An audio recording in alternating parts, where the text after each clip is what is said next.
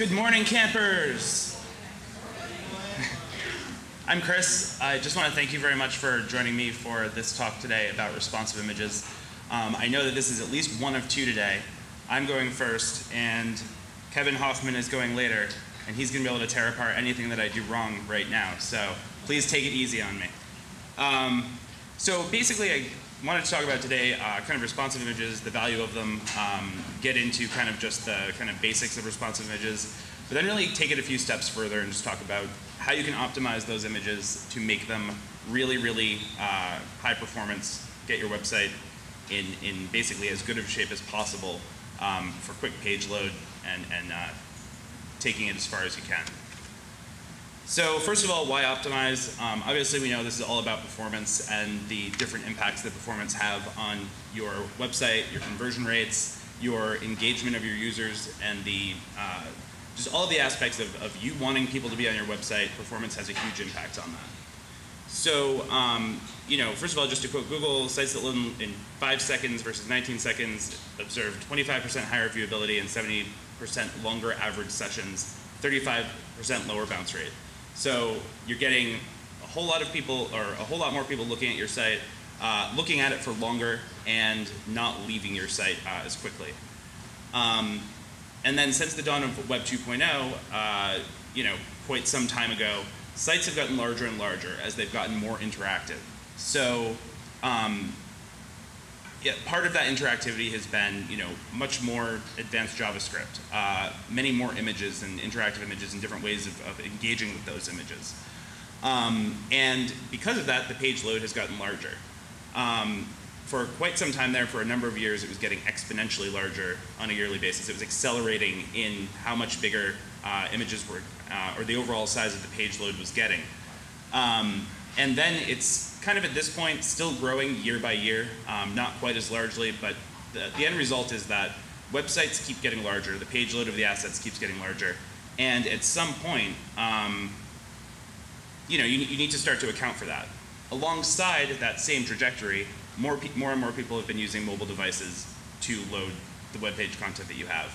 Google now indexes mobile first, so that's indicative of the fact that they know that more of your traffic on your website is coming from mobile devices now than it is from desktop computers.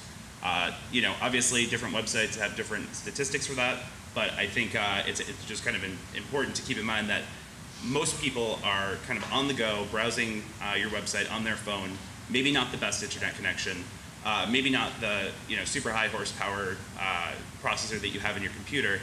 And for all those reasons, kind of optimization for those different platforms and those different devices is super key. If that's where people are viewing your website, then you need to make sure that you're providing the best possible experience for them on those devices. And a huge, huge part of that is that your page loads really, really fast.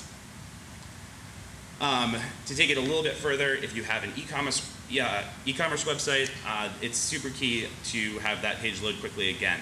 When you're talking about conversion rates and people actually purchasing what you're trying to sell them, there's a huge, huge drop-off kind of right after the 2.5 to 3 second mark, where your conversion rates suffer drastically as you get past a certain point.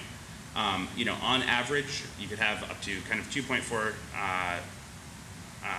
about a 2% conversion rate if your page loads as quickly as 2.4 seconds, and that really, really drops off to kind of about a 0.5% conversion rate, or 25% of what you could have had once your page gets to about the 6 second mark. So, that's a huge, huge impact. That could make the difference if you're selling, thousands of dollars of products. You stand to make or lose thousands of dollars on a monthly basis because of that. So it's really, from a content perspective, from a sales perspective, whatever you're trying to accomplish with your website, it's so, so paramount that people are able to engage with that content as quickly as they possibly can. And so why do we go to images, I think is obviously the next question. Images, on average, compose about 64% of the average page's payload. So that's a huge, huge part of it. Obviously, images are big assets, and so optimizing them is really the low-hanging fruit. If you can optimize that part of your website, you're optimizing a huge percentage of your website. About 2/3 of your website's payload is going to be those images. So it's an awesome place to focus. and it's low-hanging fruit. It's a great way to kind of start and make your website as performant as it could possibly be. So kind of, and again, we're just kind of starting with kind of the baseline type things, just because I think these things are important, and I think it's worth considering. Before you even get into making your images responsive for your website, you really want to think about how you're sending those images to the people using your site in the first place. And kind of the three main file types that everybody's interacted with start with, JPEGs for things like photorealistic pictures, PNGs for if you need transparency, or for kind of lower weight illustrations. So if it's an illustration with a limited number of colors, not photorealistic, great place to use PNGs also. And I think that's one thing that I've noticed. A lot of people think, okay, we'll always use lossy JPEG format for basically any image that doesn't need transparency. A lot of times, if you actually take a look at the file size, if you export a PNG image that is something with relatively limited colors, relatively simple design, you'll oftentimes get a totally lossless picture that in fact weighs less than that JPEG. So again, if it's photorealistic or something like that, absolutely do JPEG, export at a reduced quality. But if you do have something that's a little bit more limited in colors, I'd say try exporting as a PNG, see what happens. And of course, then we have SVG, which are scalable vector graphics coming out of something like Adobe Illustrator. Those are for pretty much the simplest of different types of images, low visual complexity. Still has transparency, and a huge benefit of that also is that they're infinitely scalable and they look perfect, all the time, as well as having a really low file size. So between those three, before you even start, you need to make sure that you're saving out your files in the correct format, that fits the occasion. Great starting point, and something definitely worth considering, because there's a lot of kilobytes that you could save in just considering which one is most appropriate. So just to go into kind of like a basic responsive image setup, and this is not the way that we're going to do this by the end of this presentation, but this is kind of the foundational responsive images with a few things worth considering, and really it is inherently a part of where we're going to end up, but just to kind of break it down in a very simple way. So first of all, we have a source set of different images. What that allows the browser to do is pick what image is most appropriate for the situation, and use that image. So it only downloads the most appropriate image for the viewport, for the size of the image that's going to be showing up there. The second rule here are the sizes, and that's where you're actually telling the browser the logic of what images to use. So in this case, it's saying, if your viewport has a max width of 320 pixels, this image should be serving the 280 pixel version of the image, which you're saying then in that situation is the most appropriate. So those two things are kind of the instructions and the rules that a browser uses to make that determination. And as you resize your window or scale or tip your phone from portrait to landscape mode, those different rules come into effect and apply, and it might load a different version of that image. So those are all good things. And what it really enables is a combination of the smallest file size and the highest image quality for a given size that the image is being displayed. And I think those two things are important to consider too. It's not only that we're making it fast, but we're making it so that it looks great on whatever device the person is using. And really, if you can accomplish both of those with this type of solution, that's the ideal situation. So already, obviously, that last slide, we're considerably more complex than an image tag with a single image in it. It's definitely a little bit more of a pain in the butt already. That said, there are kind of a couple different pieces that can make this way easier. So the first challenge, again, being kind of the multiple versions of the images. If you have to be able to serve multiple versions of an image, you have to have all of those versions to serve in the first place. And if you have to save each one of those out of Photoshop or whatever photo editor you're using, that could be not very fun at all. You could end up, instead of having to save out one image, end up having to save out 10 or however many you need for that set. So that's not fun. But we can optimize those programmatically, either using WordPress's built-in functionality, or we can use a task automation tool like Gulp or Grunt to do that. So you save out that one version of the image, and then you have one of your systems automatically make all of the other versions for you. The second piece of it is, first of all, figuring out all those different breakpoints, and then figuring out all the sizes that make sense for your site. And in that regard, what I would say is, first of all, the end result and the tool we're going to use here does a lot of that for you, which I think is really cool. But the other thing is, when you think about your website, there's really only so many different sizes of images you're probably likely to use unless you have a super, super complex design on your site. Typically, if you're using a grid layout, you're going to have images that take up half the screen in a lot of cases. You'll have images that take up the full screen or a quarter of the screen. But you're looking at maybe a set of 5 or 6, I would say, on a moderately complex website that you're actually using. So you do need to figure out the size that it fits at that breakpoint, and then also kind of accommodate for when things get fluid at kind of mobile sizes. But it's really not that many, and really you can kind of just start using those over and over again. Probably want to figure it out, or at least consider it for every site. But at a certain point, when you're implementing images in all of your different page templates, it becomes a big copy-paste job, which really isn't that bad. So let's go into a little bit more why you really want to optimize. So this is Google Lighthouse. It is a tool now built into Google Chrome, and it is awesome. If you haven't checked it out yet, I highly recommend it. It's basically like all those website speed test websites kind of rolled into a single package that's right there in your browser, analyzes your site right there, and gives you tons and tons of information about all the different things you could be doing to get really solid performance on your website. 9 times out of 10, if a website is particularly slow or even just not as fast as it could be, some of the main things that are going to come up are shown here. First of all, serving images in next-gen formats. And that's basically serving things in WebP, which Chrome can use, Android browsers, or Chrome on Android phones can use. And I think that's about it right now, but that's still a huge part of your target market, and it's really good to have a much smaller kind of image size for those people that can use it. So WebP is a compression algorithm that works for both JPEGs and PNGs, and has a greater reduction in file size than both JPEG and PNG formats. So you want to make those available, and we'll get into that in a little bit. The other piece is off-screen images. So when somebody loads a web page, they see what you have at the top of that web page. And they don't see what you have at the bottom of that web page. That's important, because if you're not lazy loading your images, you're going to end up loading all of those images that they're not looking at. And that's going to be the whole weight of your web page and all the things that they don't even need yet happening all at once right at the beginning. That makes your website slow, and that's not good. So lazy loading is a huge component of this as well. You really want to be able to serve people images when they need them, and not before. Let's see. Properly sizing images, another thing that's very much helped by using responsive images. Again, if you have an image that's twice as big that it needs to be loaded on the page, it's twice as much information, twice as much page load, that's not good. You may never get to 100% perfect in every situation without maybe using some kind of heavy kind of JavaScript library to kind of resize things on the fly.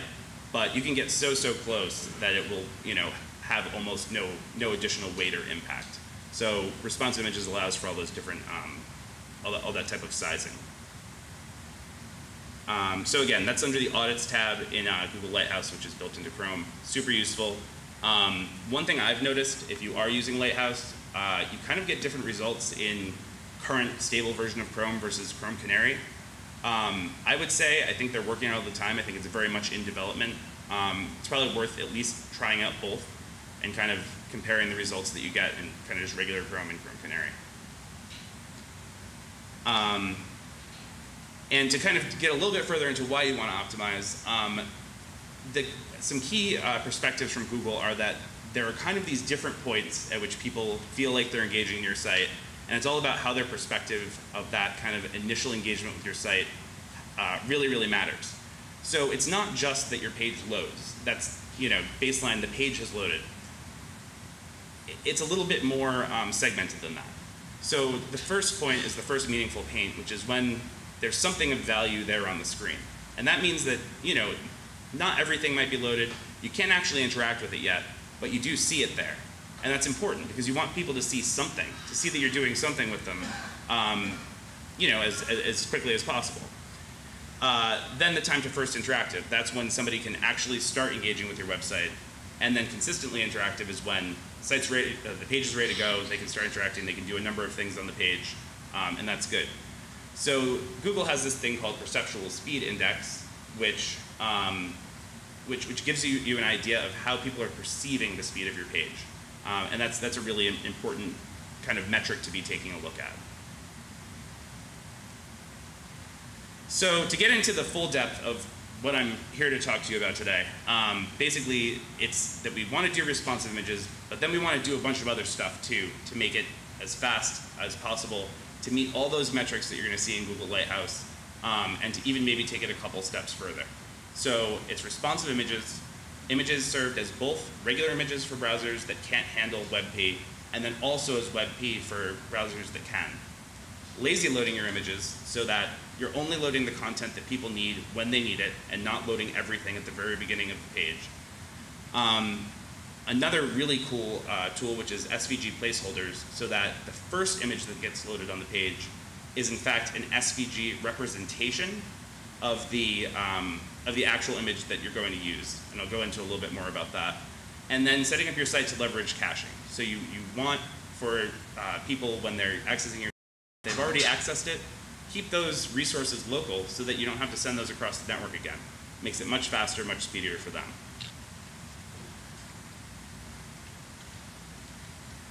Okay. So first of all, just to talk about the different ways that you can create those responsive images. Basically, a kind of easy first step is in your themes functions file. You can make use of WordPress's add image sizes function to create the different sizes that you might need. And here's an example of how I might lay that out in one of my theme files for a specific website, taking into consideration the different sizes that those images are going to show up. And here you might want to consider both, regular standard definition screens as well as more retina displays, which present images at 2x size, 3x size, different sizes. I think you do kind of want to consider that if you have a million sources, it might be a little bit overkill. You want to kind of have the least number of different sizes that you can that really meets the breakpoints of your site and has a good looking and just about right sized image for each screen to, again, optimize both performance and the quality of the image. But you probably don't want 1,000 of them either. I think I've had people critique me for using too many. This is kind of a standard set that I would use. But to me, I feel like having, when you're talking about the difference in size of images, you're talking about kilobytes or tens of kilobytes or sometimes hundreds of kilobytes of difference. You do have that extra block of code and all those extra references in the code of your site. But I think the savings that you have kind of warrants somewhere in between there. So I might have 8 or 10 different sizes, and I think that's kind of a reasonable point, right or wrong. Another way of going about this is if you're going to use a task automation tool like Gulp or Grunt. I have used both, and I think they're both great. From what I hear, all the cool kids are using Gulp, and it is a little bit more readable, so that's a nice benefit of it. What that will do is you can just have kind of a watch task running in your larger Gulp task, and whenever you add an image to your source images folder, it will automatically run whatever processes you have set up to optimize that image. So in a situation like this is just generating all of the different responsive image sizes and optimizing things like JPEGs, PNGs, and WebP images.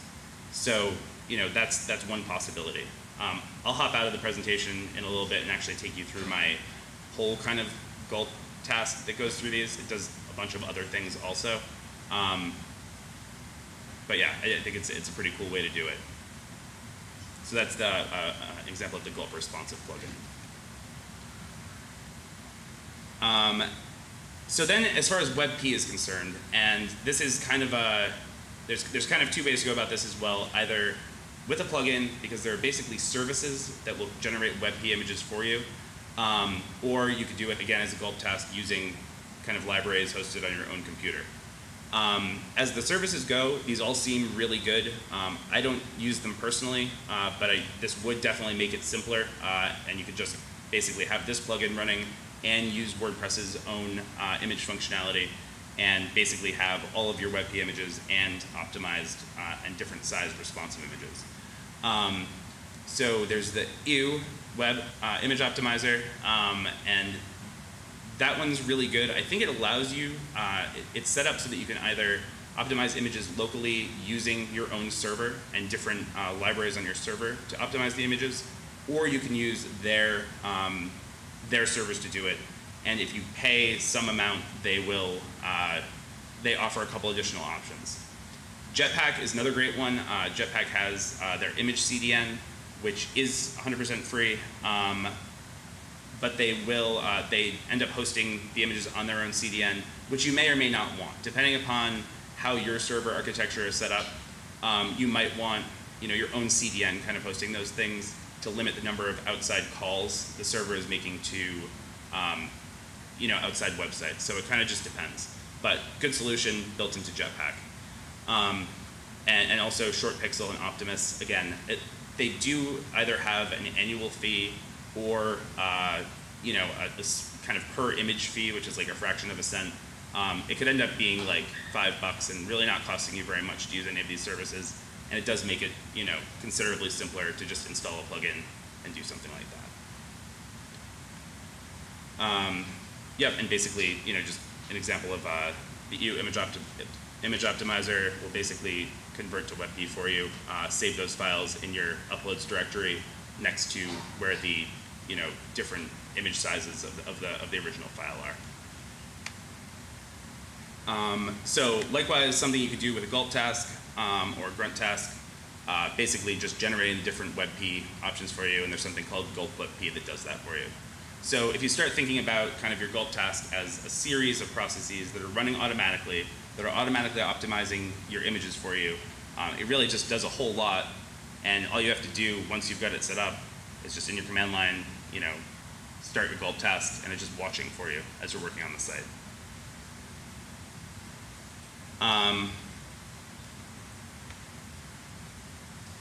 Trying to think if I want to show you anything outside of this yet. One sec. Okay, so the next step is lazy loading your images, and this I really can't recommend enough. It's called Lazy Sizes. I want to say, yeah, by Alexander Farkas.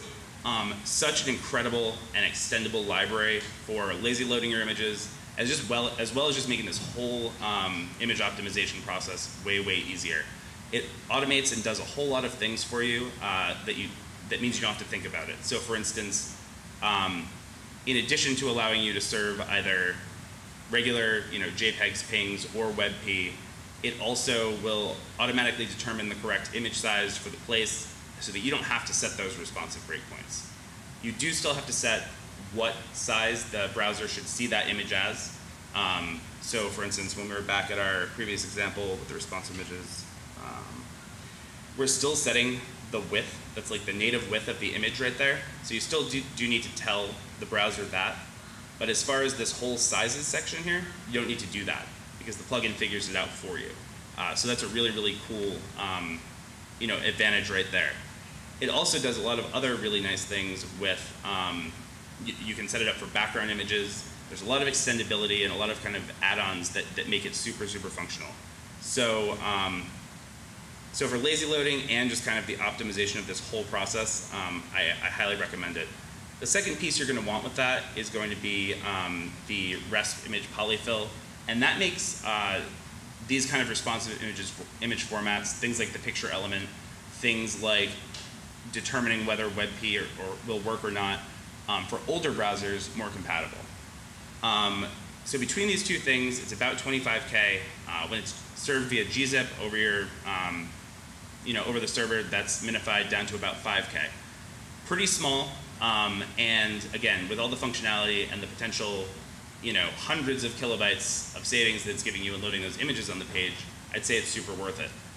You do need to load it in the header of your site, however, obviously because it affects the loading of content and display on your website. You don't want that to be happening after all the images are already there. So it does have to be in the head.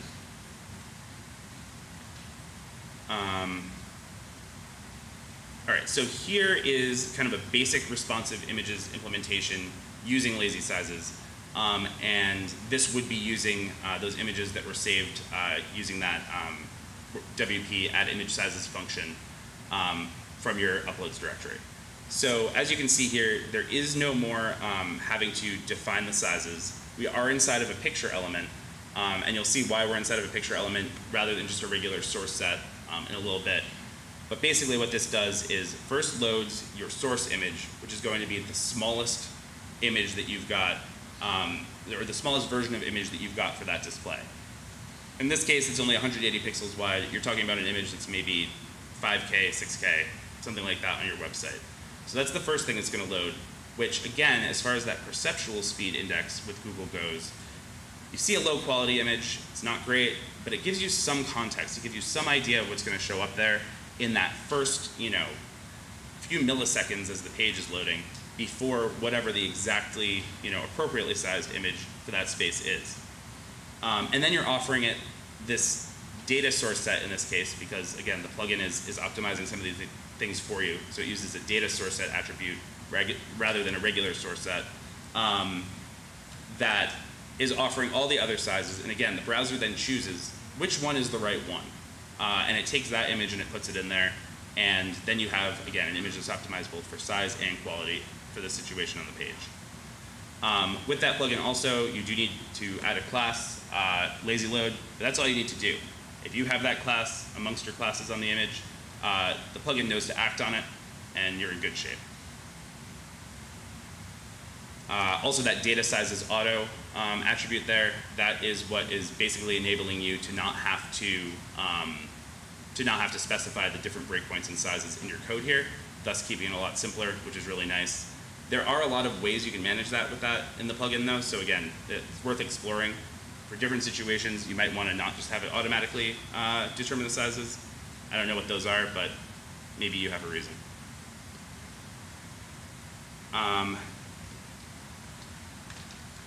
So, taking it a bit further, now we're getting into a situation where we have our images from both the regular versions, in this case pings, or that bottom section there, and WebP images being served, so that you're providing options for browsers that both can handle WebP, and thus are going to be loading smaller file sizes, but also for browsers that can't, you're loading whatever that original format would be, in this case, a PNG image.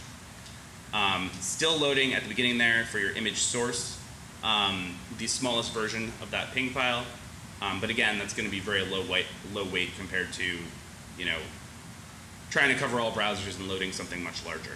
So this is kind of an example of those two pieces together.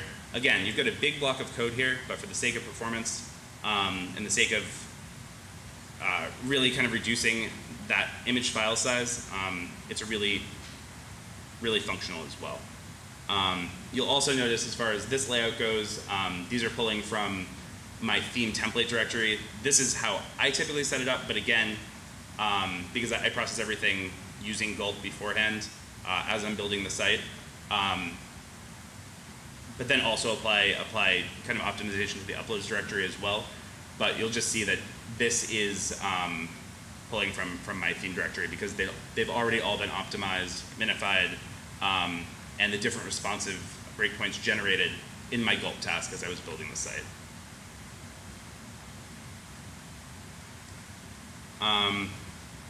So this is a really cool piece and something that I'm kind of excited to share with you.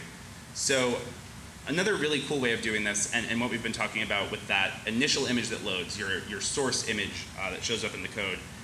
So far, we've had a small PNG or JPEG or whatever the kind of baseline image that you need to show up in that first place showing up there. They're small, but they could be smaller. Also, in almost every situation, you're not going to have the user actually looking at that image for more than a split second when the actual image that's going to show up there works. So you want to minify that as much as possible. You want to make that as small as it can be because it's in between what they're initially seeing and what you actually want them to see. So there's a really cool optimization technique using SQIP or SQIP. I don't know how you pronounce it, but basically, it takes your image, your input image, makes a SVG image out of primitives that somehow resembles that image that you have, and then layers over that a big Gaussian blur, so that it's like if you were looking at the blurriest version of your image ever, but in vector, and you know, not jagged looking or anything like that, still very smooth looking, but just like a blurry version of your image that weighs almost nothing. That's the first thing you load in its place instead. So, and I can show you kind of what that looks like.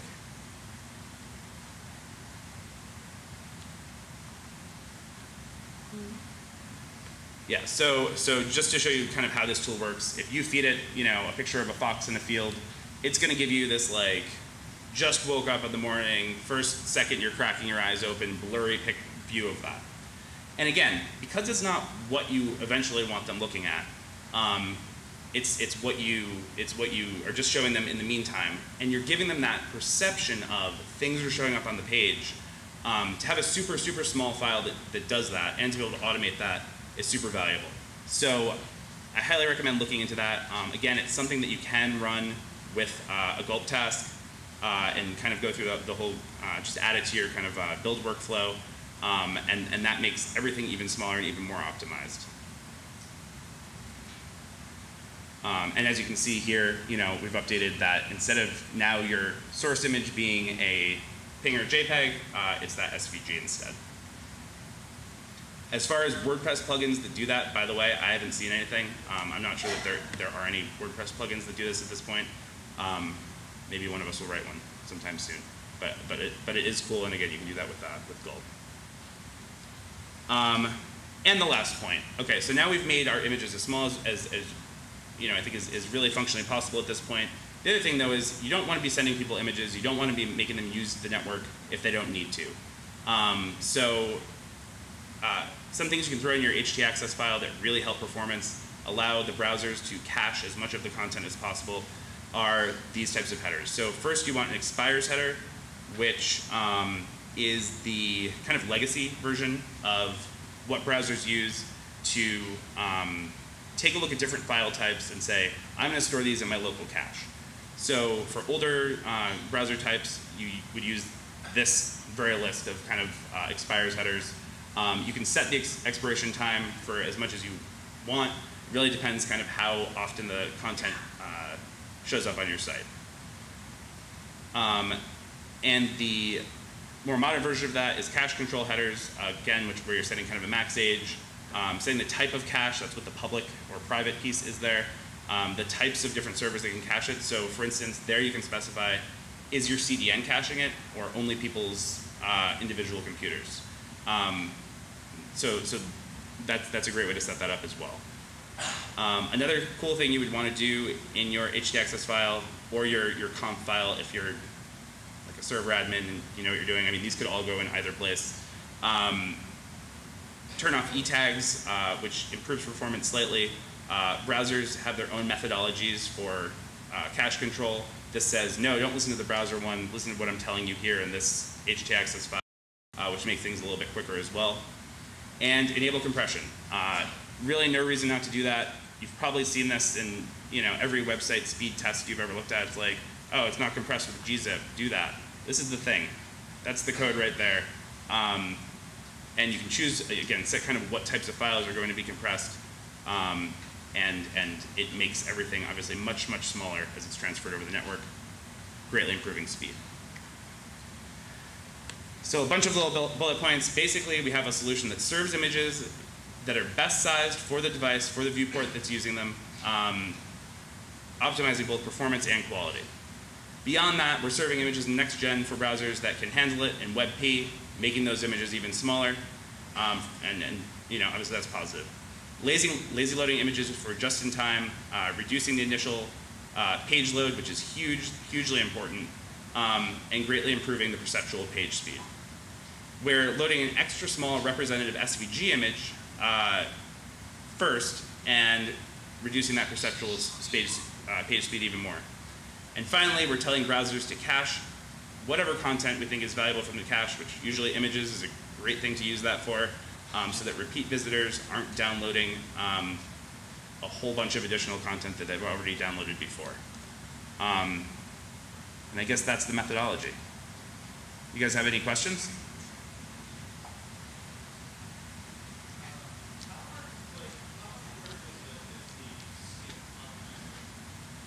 Pardon me? How much would it help to have the SVG? Yeah, so it's so the question was how much would it help to have the SVG representations of the images? Like, what's the difference there?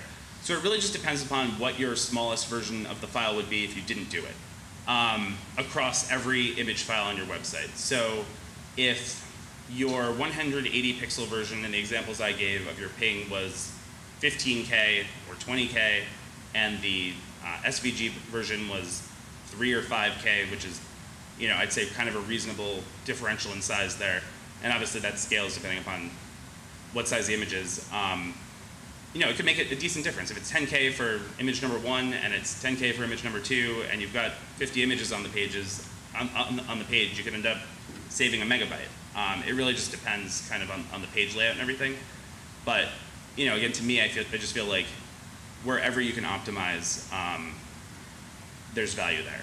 And a 180 pixel image that's actually displayed on the page at, you know, 500 pixels wide or 800 pixels wide, it's going to look terrible anyway. So kind of a scalable, blurry version is better than, you know, giant pixels that are all stretched out and stuff on the page, you know, for that brief split second before the actual image loads.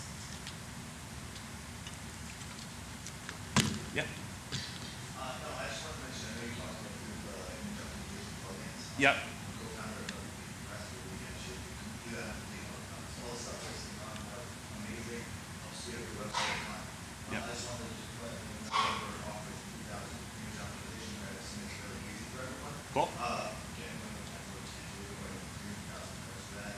And we're working on the SQ, and all that too. Everything you're saying. Awesome.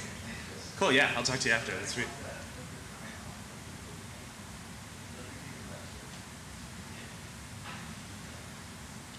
Cool, any other questions?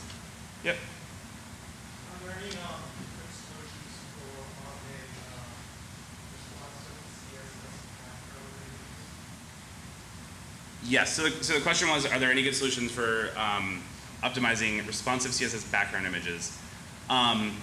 Yes, that plugin, Lazy Sizes, does something for background images. I can't remember if you implement it in your HTML code or if it will actually work with your CSS file, but there is basically something that works in a very similar way to the kind of source set thing that we're looking at here as like an on-page image that works for background images as well. So I'd say, I mean, again, the documentation for that plugin is super broad and really, you know, helpful. And they definitely have things for background images specifically. Anyone else? Yeah?